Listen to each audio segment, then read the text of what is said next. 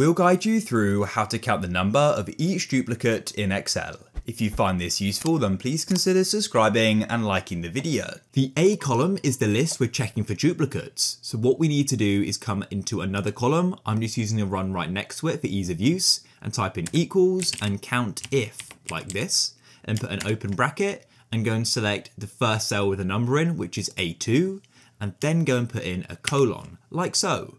Then all we're going to do is go and remove that A2 again there, and we need to go to the bottom of the list. I'll just use the scroll on the right till we get to the bottom, and then I'll go and click on at the bottom, like so. And then we can come back to the top, like this, and then go and put in a comma, and we need to select the first one again, which is A2. Then we can go and close it with a close bracket. You can then go and press enter, like that.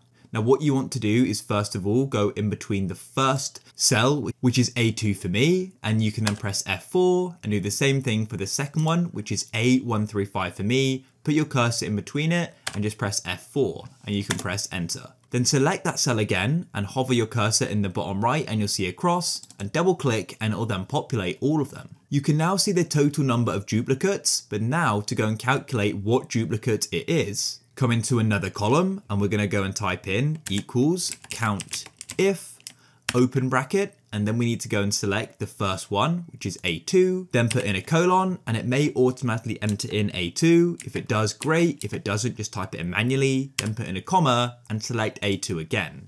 Then you can go and close the brackets like so. And what you want to do is for the first A2 here is you want to go and place your cursor and put in a $sign like that, then press enter.